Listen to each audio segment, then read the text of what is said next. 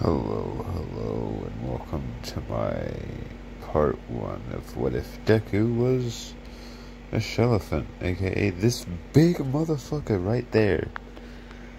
Although, yes, he will be friends with Crash, but he will not be in the MHA verse. No, he will be sent to that time I got reincarnated as a slime. How, you may ask? Betrayal. And not just by Aoyama. No. The betrayal of Bakugo as well. As he was just playing nice in this universe. When Shigaraki Tomura, the personality, was defeated and dead and is no longer a vestige. Aoyama and Bakugo hit him hard. Edgeshot's sacrifice was in vain. Now, if you're wondering why I sound like shit, it's because I'm sick. At least it's a possibility. My throat's sore as all hell. I probably shouldn't be doing this, but hey, here I am. Anyway, yeah. He gets blown to pieces. Shoto walks up and loses his physical and metaphorical shit, sending ice spikes and blue flames at both of them. He is angry. No, stretch that. He is beyond angry. He's beyond pissed. He is beyond everything. If you thought Broly was mad in DBZ, if you thought OG Broly was mad at Goku because he cried a lot, yeah, no, Shoto would make that version of Broly look like a child with how angry he was. And yeah, no, those two are dead now.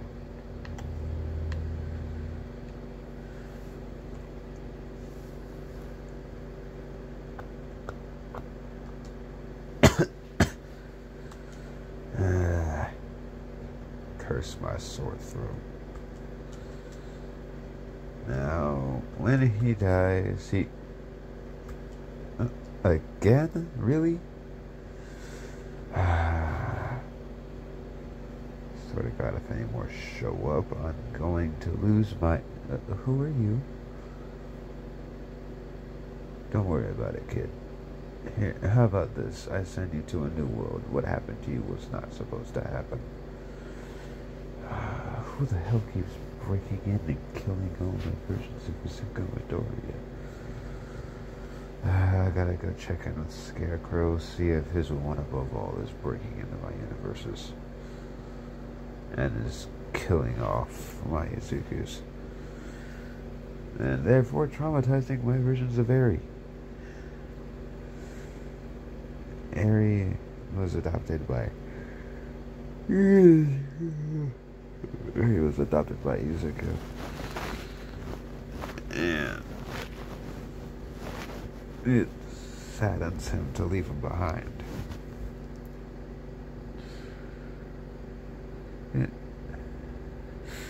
Why don't that kid wake up? Anyway, I'll just explain. Apparently someone broke into my universe and killed him. Again. I swear, Alucard Deku might not be the only one. So if this happens across the board, there's gonna be problems. And I don't think people are gonna like it. Anyway. Hey kid, wake up. What the heck? What is this place? You're in my room. Why am I in your room? You died. And you were sent to my void, which I've modeled after my room. The hell? Yeah. Believe me, kid, you're not the first one. What do you mean by not the first one? Well, by not the first one, I mean you're not the first Azuka Midoriya to pass through here. Sorry, kid, I'm really tired. What? Huh? How are you? Believe me, kid. If I knew, I would have told you. You were supposed to live out the rest of your days with, Eri as a single father.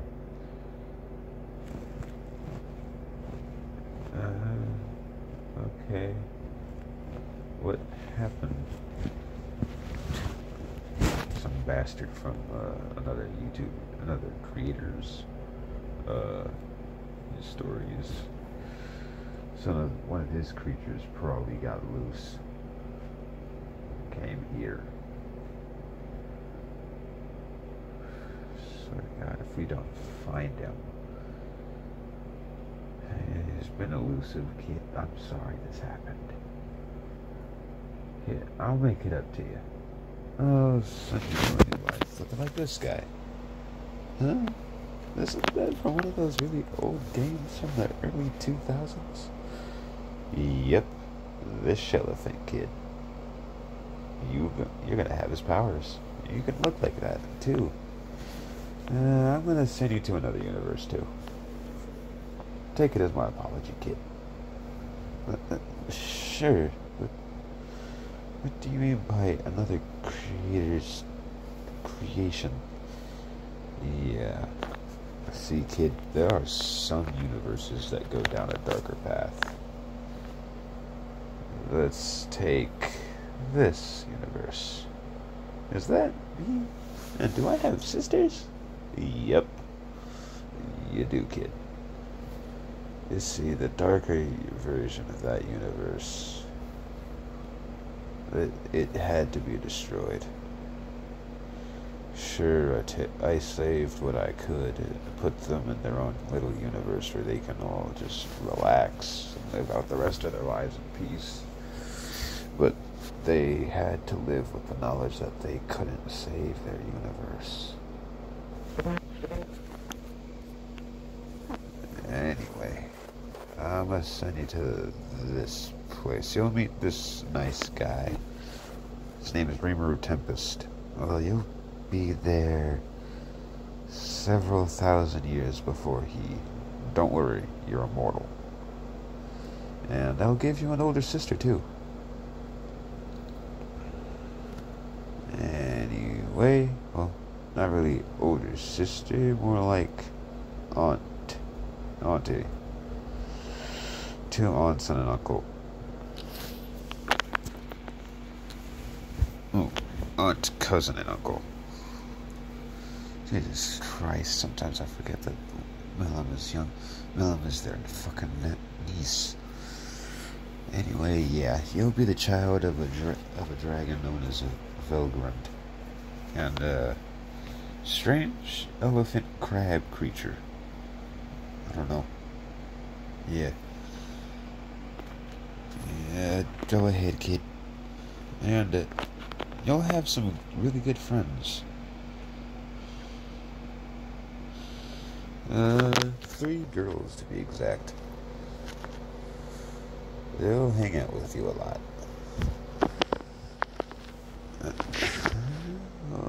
Why are you doing this again? Because you weren't supposed to die in that universe. Even the darker version of that universe you lived. But you were in a lot of pain. I should really systematically go through all my universes, see if any of them have been tampered with. Alright, kid. You'll be there in like 3 seconds. See, I'll check in routinely. But from the shadows. See you, kid. And there he goes. I hope that kid has a good rest of his life. Deserves it for the bullshit that's been going on. Now back to narrating the story. Because fuck you, I can't. I don't know about what you think I can. I will do it. It's my life. Not yours. My videos, not yours. If you want to make it your own way, go on ahead. Do it. No one's stopping you. Now, back to the video.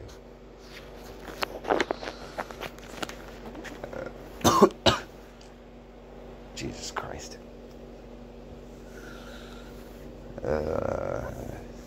Yeah. Izuku is born to a Velgrund and strange elephant crab creature thing. He does look like the picture minus Crash. Yeah, the mask is still is kind of a thing. He does have those glowing eyes. But that's only when he's pissed. And, yeah, no, his eyes are normally like pitch black with white pupils.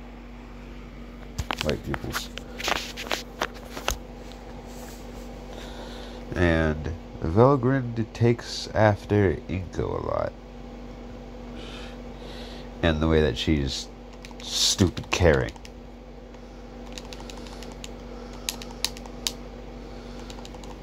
And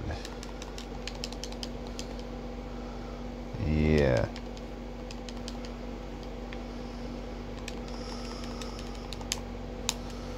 It's basically, you touch my child, I will kill you. Velgrund looked at him and was like, I want to adopt this, but I know my sister will beat my ass if I do.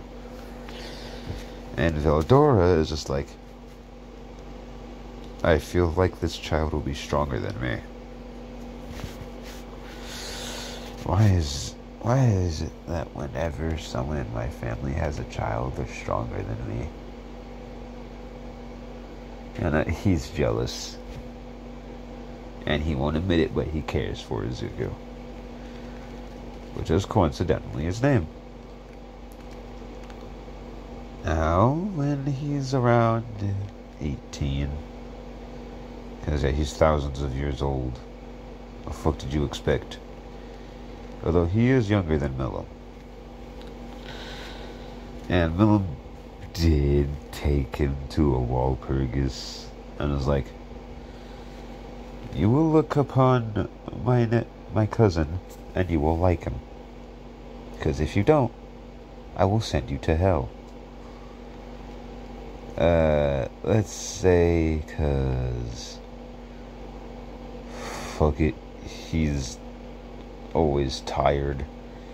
Dino's just like, whatever, I could care less about this brat.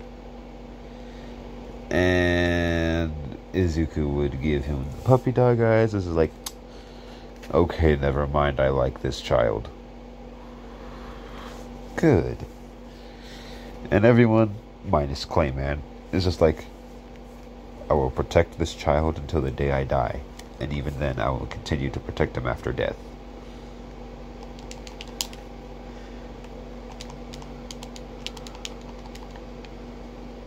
Yeah, no.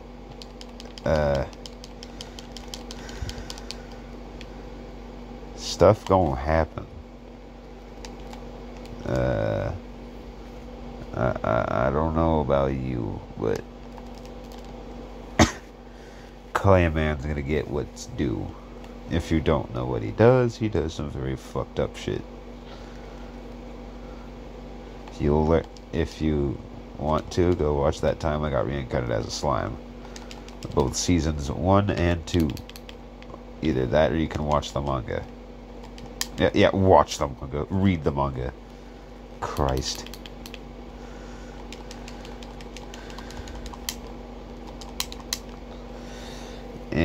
Anyway, yeah, read the manga or read one of the light novels, I'm pretty sure, that are out. Yeah, you'll understand what Clayman does and why he's gonna get his ass thoroughly beat by not only Izuku, but by everyone. Anyway, he meets these 3 bandicoots. You see where this is going.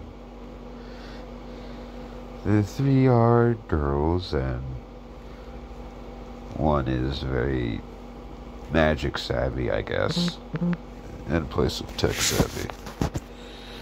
One is... and the other 2 are really good fighters. I don't really know if Tana is a good fighter, but I do know that she is a playable character in one of the Crash games.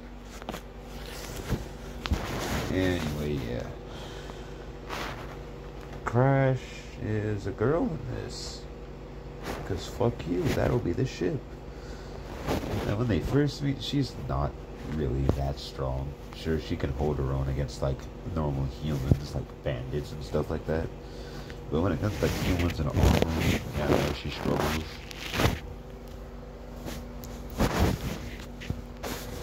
And Izuku just kind of, like, took them in, gave them names. Crash kind of has a crush on him, but doesn't tell him yet. And because of him naming him, they have some of his passive abilities, like regeneration,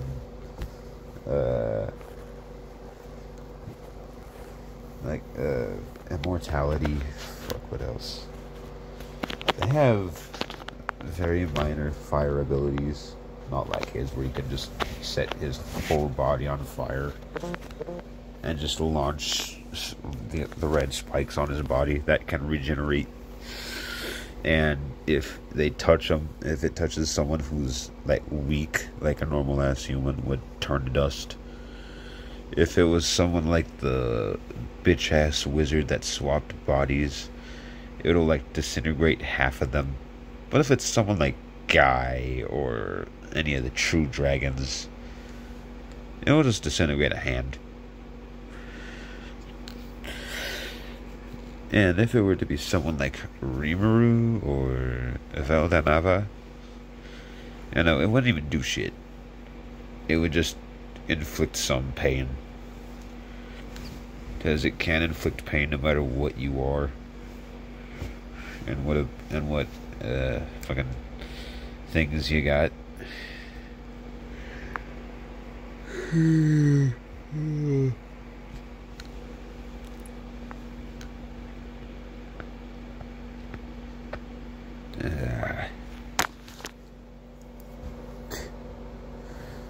Yeah. Eventually, they just wander the globe. He can carry them on his back. He's a lot bigger than shellephants are in the game. Like, by a lot. Like, he can carry... shit, how much should he be able to carry? He could carry the Goblin Village at the start of the anime. Yeah, he could carry all of that.